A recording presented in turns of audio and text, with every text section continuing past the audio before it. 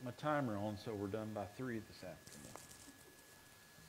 Turn with me to Ephesians chapter 6, verse 11. Ephesians chapter 6, verse 11.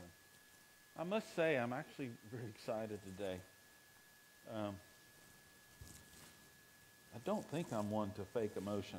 I actually have a problem with people who get up every Sunday and say, man, it's so great to be in the house of God. And sometimes you're down, you know.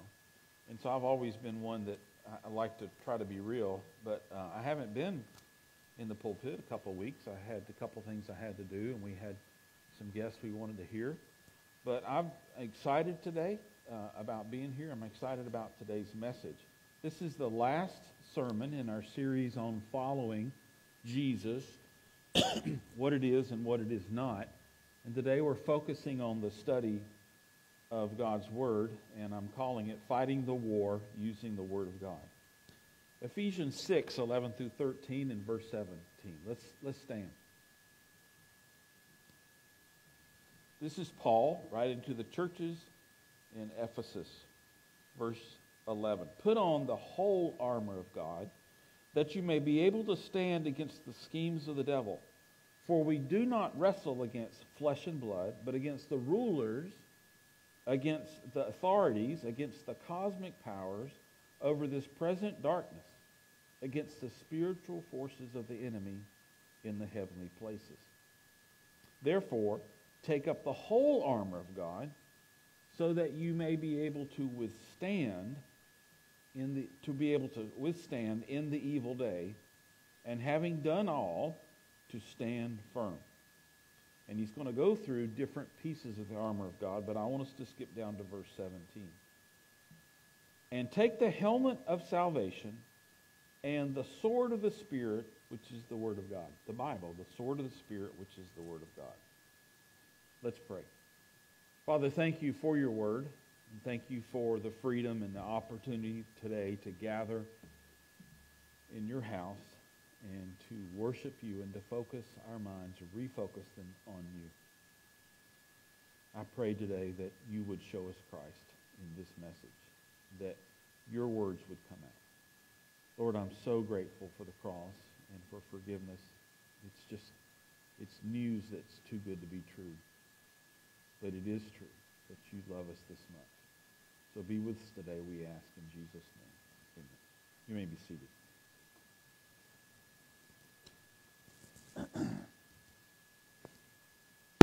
Following Jesus is a life of personal and corporate study of the Bible. It is not a life satisfied with the lack of studying Scripture. It is a life of personal and corporate study of the Bible. It is not a life satisfied with the lack of studying Scripture. Consider these following interesting stories. In the late 80s, I was with a group of Christian college students, and we were coming up from Lakeland and sharing Jesus with strippers and patrons at a strip club on Orange Blossom Trail, now pictured on your screen. One Saturday evening, we were doing this, a wealthy businesswoman drove up in her luxury car. She parked at the club and got out. I happened to be standing in proximity of her. And as she got out, of course, you know, in my youthful zeal, I'm wanting to beeline and tell everyone about Jesus, sometimes without tact. But as I got close to her and she got out, I saw on her front seat of her car the Holy Bible. It's etched in my brain. I even remember what color the seat was and all. Because here I'm at a strip club. Please don't take that out of context and put that snippet on the internet or anything. And a woman drives up in her car, gets out, and she's got a Bible on her front seat. And so I remarked to her, "Oh, you're here to share Jesus too, aren't you?" She says, "No, I own this business." And that's about how I reacted, with cold pause. I didn't know what to say. And then she saw me look at the Bible, and she goes, "Oh, but the business has nothing to do with my personal faith." Another example, a 24-year-old guest preacher who hasn't opened his Bible in about a month feels convicted as he prepares his sermon for the coming Sunday. Maybe that's healthy conviction. Or this, a mother of two who constantly lives in defeat because she, in her thought life, thinks, I'm not good enough for God. So I'd really better study the Word of God every day to be good enough for Him. Maybe that's unhealthy condemnation. Or this fourth example, a housewife who stopped even bringing her Bible to church, much less read it in her own private time, because as she says, what's the use? I can't understand it anyway, even at church. So here's someone defeated and given up about studying the Word of God. And then lastly, a young husband and father who never reads or studies the Bible because he says, I'm good. I took care of that with Jesus some time ago. What do all these have in common? They are all instances of someone fighting a war of the mind, about reading and studying Scripture. And the enemy in this war is Satan himself, our spiritual enemy. A real enemy fighting a real spiritual battle day in and day out with you. Why?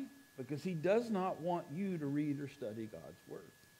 So don't be surprised if sometimes it seems hard or difficult to pull this off. The other thing that's in common with all these stories is that all of these people are someone I know or have met.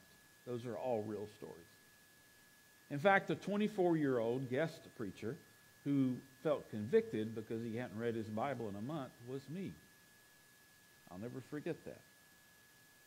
Satan does not want you to read or study your Bible because it will help you so much in your life of following Jesus. In this last sermon in this series on following Jesus, what it is and what it is not, I want to challenge and encourage you more than ever before to be determined and to take practical steps to read and study God's Word on a regular basis. Because reading and studying God's Word is a part of following Jesus. Following Jesus is a life of personal and corporate study of the Bible. It is not a life satisfied with the lack of studying Scripture. Now, because I struggled in this area in my life so much at different times, I've done a lot of thinking on this subject about how to help everybody, how to help myself in personal and corporate study of the Bible. And I've thought a lot about the obstacles that are in your way to achieving this goal.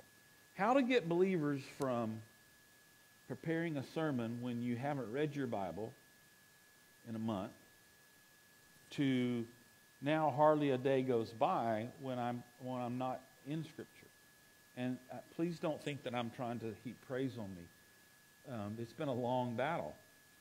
But I'm to a point now where it happens so regularly, I almost don't think about it. How do I help you get there when many of us have struggled with either legalism and living in guilt, like the mother who is just so bound up with it and she thinks she has to do it to earn God's grace, or some form of lethargy or apathy. Lethargy is the lack of energy or enthusiasm. And here we're talking about enthusiasm for studying God's Word. Whether that be the man, oh, I'm saved, I took care of that with Jesus, I don't have to do that. Or the young woman, Susan, who had given up because she couldn't understand Scripture.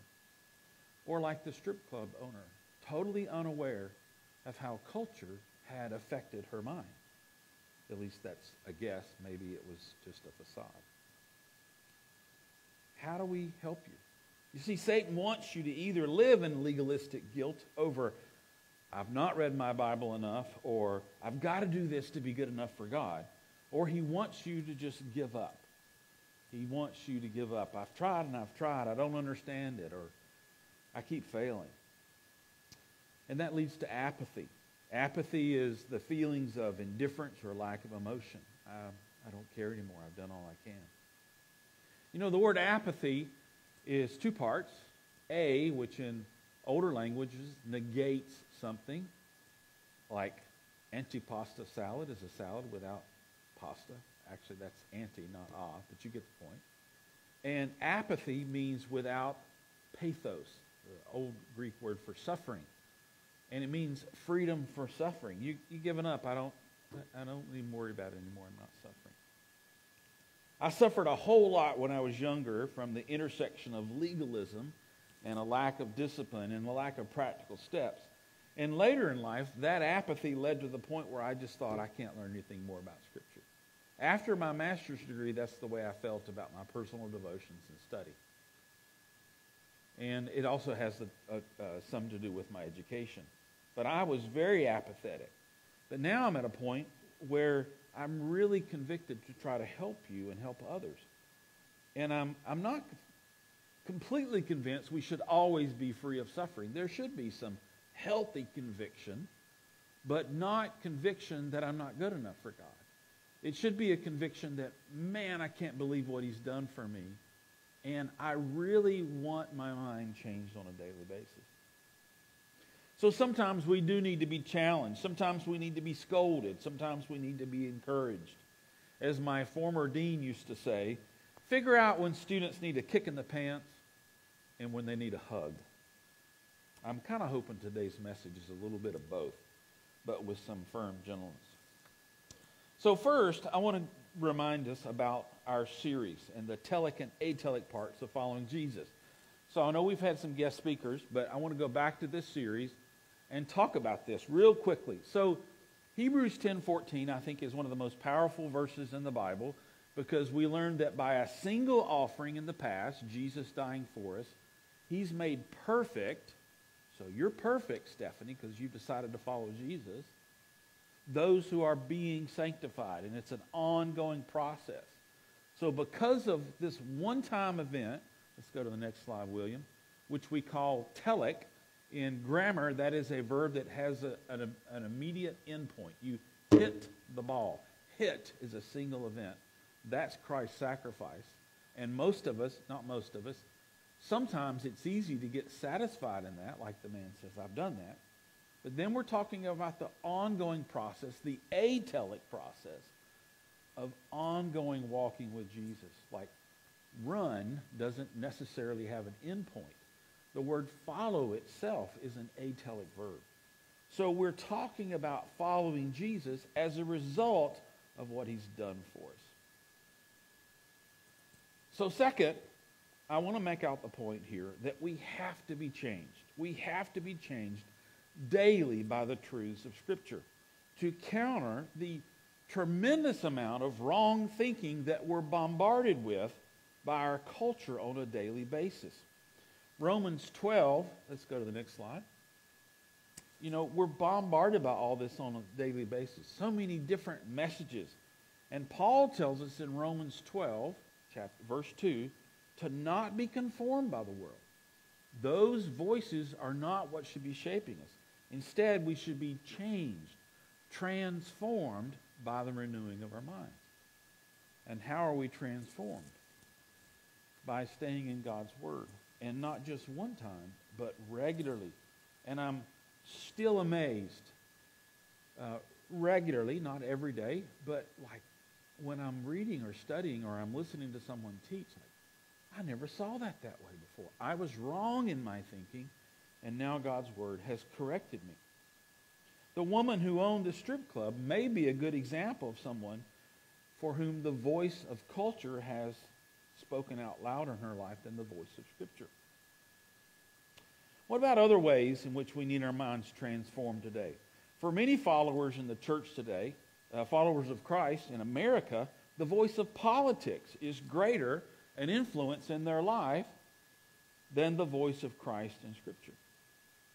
We don't get our values from the Republican Party. We do not get our values from the Republican Party. We do not get our values from the Republican Party. We do not get our values from the Democrat Party. We do not get our values from independents. We do not get our values from Fox News or Facebook. And these influences are so many They're on your phone. They're on your TV. They're in your colleagues, because no one's perfect. They're coming at you all at once. And we do not realize how much we're being affected by all these things. You say, well, I don't know how strong that is. This woman at the strip club, that just doesn't seem relevant to me. Well, it shocked me too. But consider the example in Scripture. Now, I've said this before. I'll probably say it many times again. The most telling example of this in Scripture that I know of is Lot in Sodom and Gomorrah. Abraham argues for Lot's rescue based off of Lot's righteousness. And so when God destroys Sodom and Gomorrah, he rescues Lot and his family. But Lot offers his daughters to the men of the city for rape as an alternative to this evil thing of raping his male guests. Here, take my little girls. Rape them instead. And yet, God's just rescued Lot based off of Abraham's logic that he's righteous. And this is confirmed in 2 Peter 2, 7 and 8. Peter calls Lot a righteous man tormented in his soul by the culture around him. Or in the Message, he was surrounded by moral rot day after day after day. That righteous man was in constant torment. So that we have this weird phenomenon in Scripture where you can be a follower of Jesus, righteous in your heart, and have extremely warped thinking. How do we fix that? By daily immersing ourselves in the Word of God, or regularly. I'm not talking about legalism. Oops, I missed today. In fact, my primary means of keeping myself in the Word and not missing regularity is an app that broadcasts a devotional on weekdays. So I do something else, or sometimes I miss a Saturday or Sunday. But it's become a regular habit. We need to do that. Third, it does take some discipline and determination. You have to be intentional about this. And that's why we're speaking about it today, to motivate you, to urge you to take real determined steps. But honestly, in this day and age, I don't have a problem with the word discipline. I need plenty of discipline in my life. But with the way things are these days, in the availability of God's Word, it doesn't take near the discipline it used to. And I'll explain that next. But I'm urging you to take steps to make Scripture a part of your daily, regular life in some form. And I am all about practical things. Put note cards around. Put scriptures in your car. I used to take a note card and print a text on it and put it on the dash of my car, because we're not saying you have to read through the Bible a year or read 3 chapters a day. That was a goal of mine in my early teens or something. Sometimes it's best just to focus on one verse for weeks at a time. And even that has its limitations, because after a week or two, I would get used to the verse on my dash and not look at it anymore. So I'm urging you to take some disciplined steps to make this as a part of your life. Fourthly, and here's where I want to bear down, these days that discipline is not nearly as hard as you think. We live in such a time when it's so easy to get good content on the Word of God, to get the Word of God in ways that we couldn't before. What do I mean by that? Little confession here. I used to absolutely hate Christian radio. Come on, work with me, laugh a little bit. I hated it. I would turn it on and have all these negative feelings and turn it off. Why? Well, for one reason, you've heard me say but many times before that all Christian worship is not happy-go-lucky. 1/3 of the Psalms are Psalms of grief and lament. You rarely find that in Christian music. But you do now. And this is also why I'm a U2 Bono fan, because Bono says life is hard. And he has a lot of his popular songs are Christian songs of grief. But the other reason I hated Christian radio was a lot of the talk and discussion was, to me, shallow. And I'm probably offending some of you because you have a great preacher that you listen to on radio. And I'm not throwing the baby out with the bathwater. One of the oldest style preachers I know of is J. Vernon McGee, and I like listening to J. Vernon McGee. So I'm not throwing it all out. But it got to where I was so dissatisfied, I quit listening to that. Today, though, things are extremely different. With the advent of podcasts and websites and apps and things, you have it everywhere. And I want to spend a good part of my message today talking about this. We have put this on our website in the past, and I recently found with discussion with some leaders that it wasn't apparent to everyone what we've done. And we're going to show you that in a minute, but I'm not quite there yet, William. So what's my next slide? Let's go to the next slide here. So there are various levels of resources to you available. Now, if you're of an age where podcasts and apps is not in your register, and you want to get into that, find one of these young whippersnappers like Samuel or Jack, Olivia, or someone, and they'll help you because these things are great. So there are various levels. This is an app I use, a podcast called 30 Minutes in the New Testament. And I'm actually using it as another way to help me study for our next series, and you can as well. It's a medium level app. And let's go to the next one. And it's on our website. So this is a great new app made by the same people. This is a podcast. I'm using those words sort of interchangeably. But if you're new to following Jesus, or you find that you don't really understand the story, the overall story of the Bible, this is great. Because it's not book by book, it's more topic by topic. It's called A Field Guide to the Bible, and we have it on our website, which we'll show you in a minute.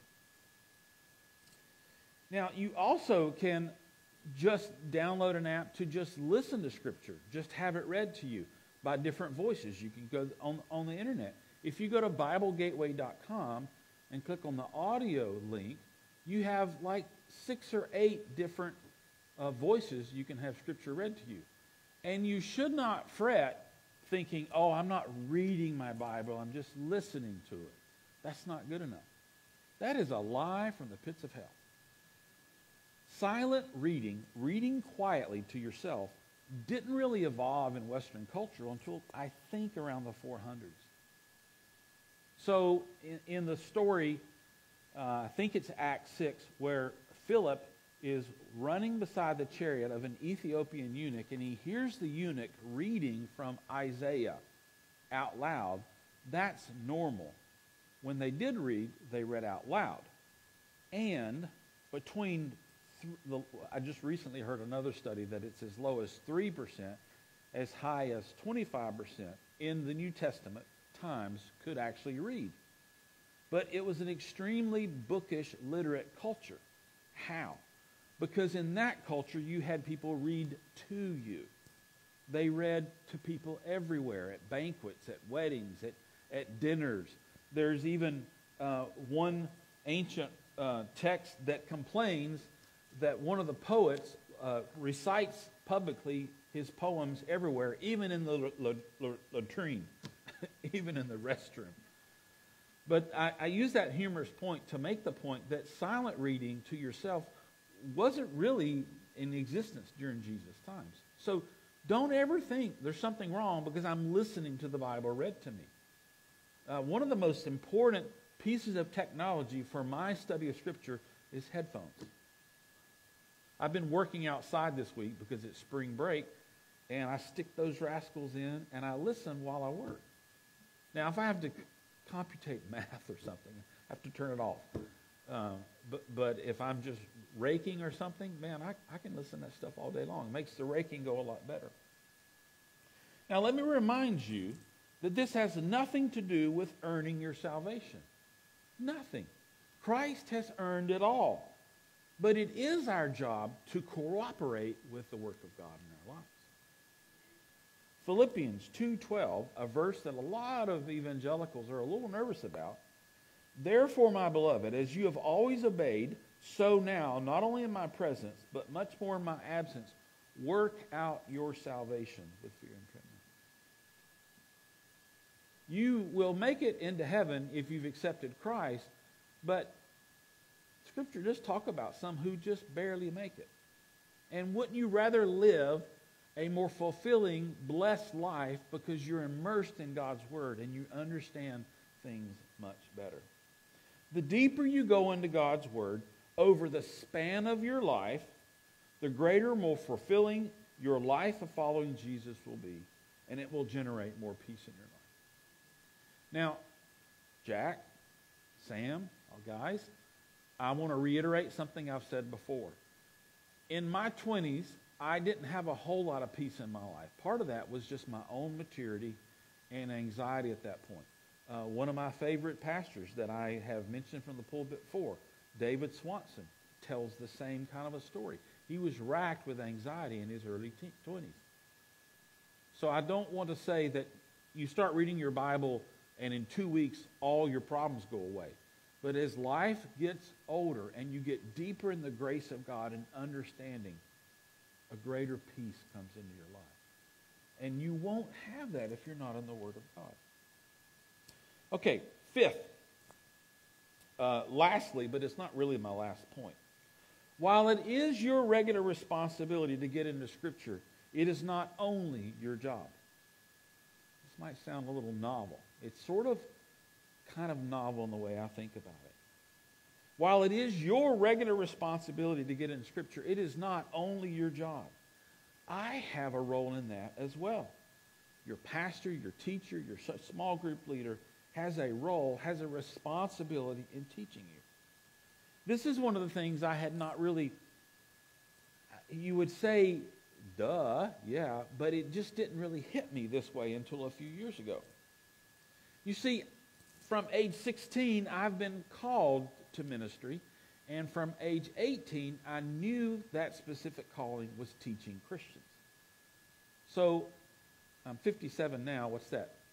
39 years, I have been in some degree, sometimes not very disciplined, going deeper in God's Word than perhaps the average follower of Jesus would. And I had overlooked that there's a gap. So, Pat knows rockets or something. He worked at some top government space agency, you know. And there's a big gap between his understanding of that field of study and mine. Kathy worked as an assistant to politicians dealing with legal and law, and she knows a whole lot more about that than I do.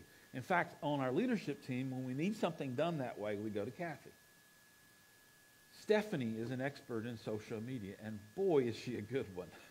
I just went to another local church's website this week for another reason, and I thought, man, we have really turned our internet presence in social media around because she's the expert. And I have come to realize it's wrong for a pastor to expect everyday followers of Jesus to just know everything the scholar does. And it's easy to preach and teach without realizing the gap. And I have a responsibility. Your pastor has a responsibility. Ezra 7:10, listen to this. Ezra had devoted himself to the study and observance of the law of the Lord and to teaching its decrees and laws in Israel. So, we've not seen a time like this in all of history, in my mind, where you have more of good teaching content available to you than ever before. So avail yourself of good teaching, a good church. If this isn't your church home, I'll let you evaluate if this is good teaching. And be selective about who you listen to. And we've done some of that work for you. We have a whole page on the web where we devote that to you. Now, for the sake of time, I'm going to skip a few passages. But I want to take some time and make some examples, give you 2 examples of why you need your mind transformed. Bart Ehrman, there we go, thank you, is an agnostic atheist, American New Testament scholar focusing on the New Testament and Jesus, and he works at University of North Carolina at Chapel Hill. He's written 30 books, including 3 college textbooks, and authored 6 New York Times bestsellers. You think he has some influence in our culture? Yeah, it sounds like he does. Michael Licona, next slide, is Associate Professor of Theology at Houston Baptist University. He's got quite a few other accolades. He regularly publishes videos on YouTube, which we've linked on this same page I'm going to show you in a minute, on the validity of the Gospels and the resurrection of Jesus. His channel is featured on our webpage under our section called For Skeptics. In 2018, these 2 guys faced off in a debate, and I was in my garage working on my Miata and listening to this, and I was shocked about some of the things I heard. So I re-listened to this debate yesterday when I was outside so I could prepare for this, and I want to share with you 2 statements in that debate to make my point clear. Clear that you as a follower need to be an avid student of Scripture. Now, the first point I want to make, it occurs later in the debate, makes the point that you have the ability in your tool belt to fight some of this, if you're just familiar with Scripture.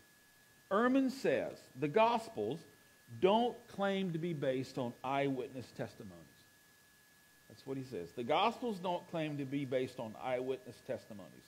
Matthew, Mark, and Luke, anyway, they don't claim to be based on eyewitness testimonies. Take out your Bible or take out your phone, however you read Scripture. There's one in the pew if you don't have one with you. I want you to turn with me to Luke chapter 1. Luke chapter 1. This is the 3rd book in the New Testament for our newer followers of Jesus. And we have those who listen. This is the 3rd book in the second half of the Bible called the New Testament. Simply just by knowing the plain sense of Scripture, you can counter some of these arguments. All right, Luke chapter 1. This is Luke telling you about how he wrote his gospel, his book about Jesus. Inasmuch as many have undertaken to compile a narrative of things that have been accomplished among us. So Luke is telling you other people have written about Jesus before him. Many. Verse 2. Just as those who were from the beginning eyewitnesses and ministers of the word have delivered them to us. What is them? Them is a pronoun. Pronouns have an antecedent, a word before it that it refers to. Them means the narratives that were published before. By whom? Eyewitnesses. It seemed good to me also, having followed all things closely for some time past.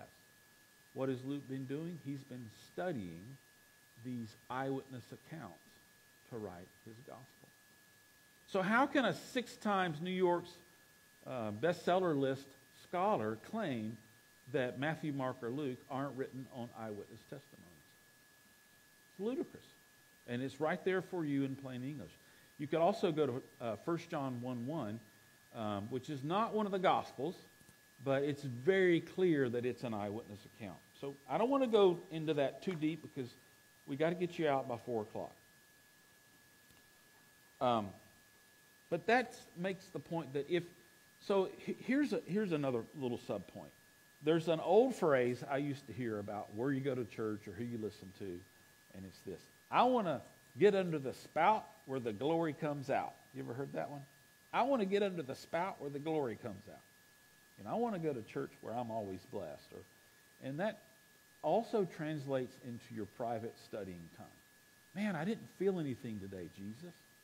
I didn't feel anything. I was in a touring group that stayed in homes, guest homes, and I'll never forget this home in Virginia. I got up that morning for breakfast, and the father and 2 children, and they ate breakfast, and he read a portion of Scripture, closed it, no comment, and they went on to school. And we had an intern pastor in West Palm Beach in our church who talked about doing that every day in his household. They would read a chapter of Scripture. He said, make a pencil mark, close the Bible, don't lecture your kids, and let them go. Reading the Bible on your own is not a matter of getting the goosebumps every time. there is more value, I think, in just becoming familiar with Scripture. So if you've read Luke time and time again or whatever, sooner or later, that's going to echo in your head. Wait a minute. Aren't there eyewitnesses somewhere mentioned in the Gospels? And nowadays, with Google, you literally can Google any remnant of any verse in any translation and find that verse instantly. You live in a great age for technology. So your own personal study of the Bible, half the time, is just being familiar with the stories. Let me give you this second quote, and then we're going to conclude with something different. This second claim I want to raise from the debate will serve to underscore that you need to be under good teaching. You need to have good scholars and teachers in your life. The role of the pastor in helping you learn the Bible. It also serves to introduce our new series starting next week in the Gospel of Mark. So first, Jack has a gift for everybody. A couple of guys. Fernando, can you help Jack? Yeah, we'll pass them out really quick. Back when we did Galatians before COVID, we had a copy of Galatians for each of you. We're starting a series on the Gospel of Mark, which is going to help underscore this point. And we have a copy of the Gospel of Mark just for study. It has the text on one side and a blank page on the other, so you can follow along and make your own notes. And we're going to do this. Getting them passed out here.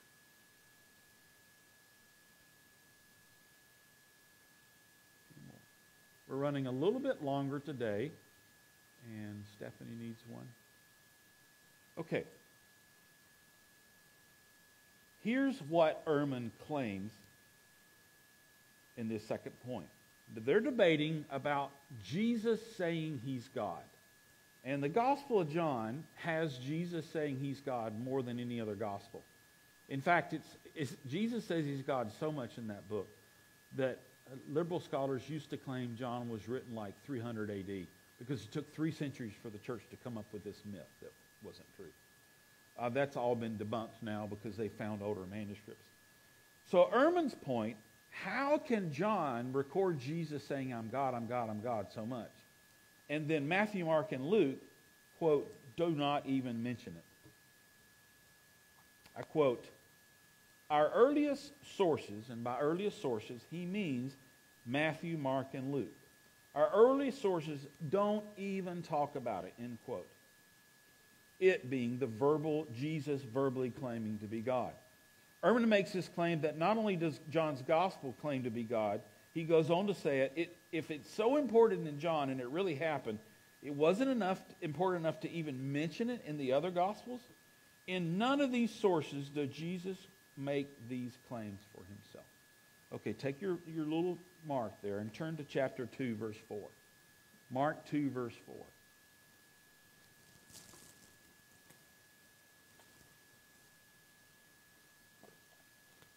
Stephanie is my time cop because we all know our attention spans on the web are shorter. So I warned her today I was going to break the rules on the time. Chapter 2, verse 4. And when they could not get near him because of the crowd, they removed the roof above him, and when they had made an opening, they let down the bed on which the paralytic lay. When Jesus saw their faith, he said to the paralytic, Son, your sins are forgiven. Now some of the scribes were sitting there, questioning in their hearts, why does this man speak like that? He's blaspheming. Who can forgive sins but God alone? So the Pharisees have said, only God can forgive sins. And immediately, Jesus, perceiving in his spirit that they question within themselves, sounds to me like he's God. Why do you question, he says, why do you question these things in your hearts? Which is easier to say to the paralytic, your sins are forgiven, or rise, take up your bed and walk?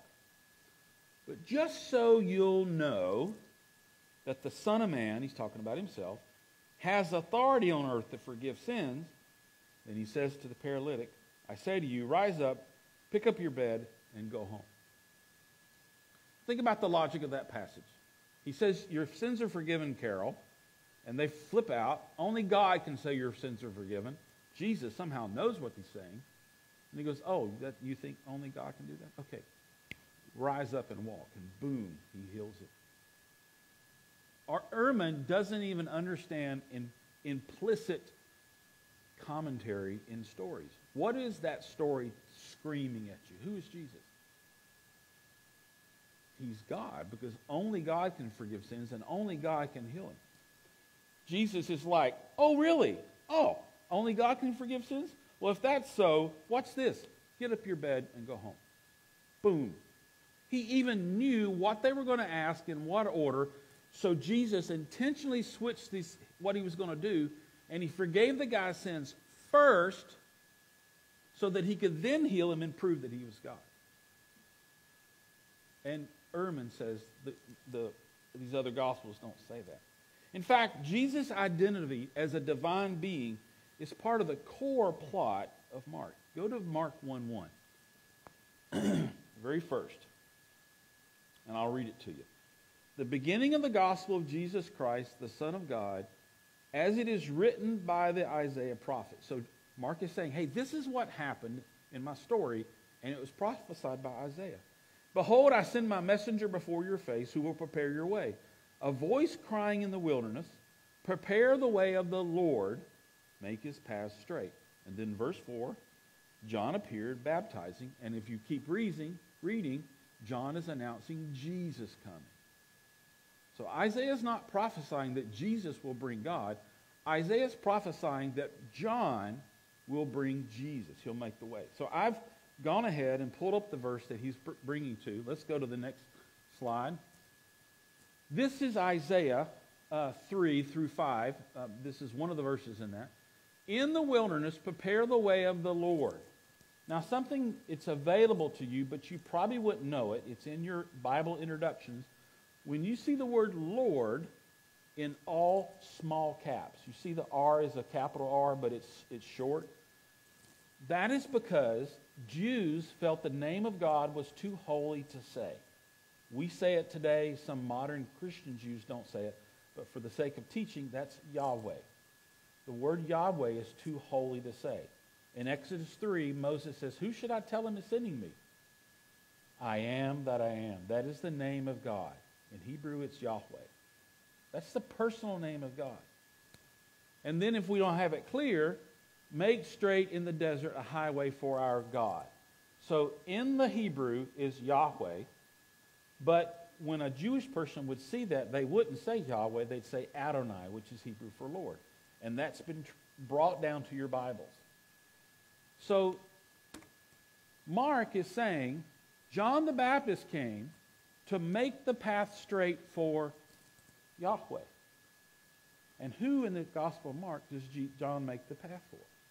He comes before announcing who's coming. Do you know?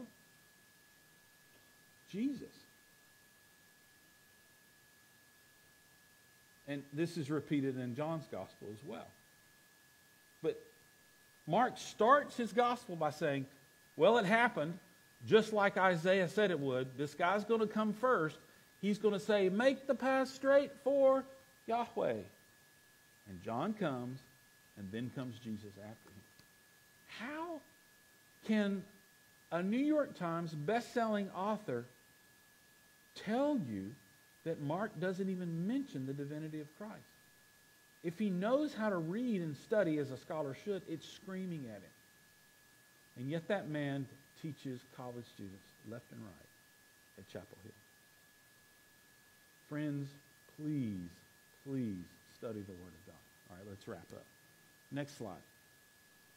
So what we want to finish up with here now, and I'm really over, is the practical part of this. But this has been on my heart for a long time. So that's our website, and in the top right, 3 clicks from the left, says Podcast Plus. I want you to get a visual of it, oasisconwaygardens.org. Now William's going to go to the website. Facebook friends, forgive me for going so long. If I don't preach next week, you know that Stephanie has really held me accountable. Okay, there's the website. Now he's going to click up there, Podcasts and More. And the second link, Podcast and Digital Study. We've been compiling this for you for a long time because I really want you to know what's there. So as he scrolls down, we have these in categories, daily study. The first there, he's not going to click on those, But under daily study, it says walking the way. That is the podcast I listen to every morning, weekdays. It's 15 minutes long, has 3 prayers, and he reads a chapter of Scripture, and he takes 3 minutes to talk about it. That's what keeps me in rhythm. That's my discipline. Yeah, I study long for sermons. I study long for research or for the university. But I need to be reminded every day, and every morning I pray the Lord's Prayer, and I ask him to forgive me, and I ask for someone else that I need to forgive. Easy stuff. Then we have basic Bible study, and then you have the link to the Field Guide to the Bible and the Bible Project. The Bible Project is a list of videos for every book of the Bible and all kinds of themes. You can watch a video this week on the Gospel of Mark to get ready. Then you go down to me even more in depth. And I know you can't see them, but the first one is called 40 Minutes in the Old Testament, and then the second one is called 30 Minutes in the New Testament. You can listen to the entire series on the Gospel of Mark, beginning with episode 215. They're good. They're good. In fact, the Old Testament is even better than the New Testament. Now, scroll down a little bit more. We don't have links for these here, but these are pictures of the apps. And if you go down a little bit more, William, the last one on the bottom left is Read Scripture. If you Google Read Scripture app, that is one of the best daily Bible reading apps you can have. Never before have you had more tools to easily listen to the Word of God. Don't add extra guilt on you. Oh, I didn't get on my knees for 5 minutes today. One of my best mentors tells me his best prayer closet is his car. So what? You're a sinner. You get busy. You forget things. Get in a routine of listening on the way to work. It's fine. Find some way to get in the Word of God. So next week, we will start the Gospel of Mark, and I challenge you this week to prepare yourself by availing of yourself of one of these things. Reading the Scripture Journal in your hand, listening to one of these podcasts, watching the Bible Project video on the Gospel of Mark, and we'll see you next week. So Emily and Christian are going to come, and we're going to turn to worship. That was a little longer than I hoped, but I hope it made some sense and encouraged you to get into God's Word.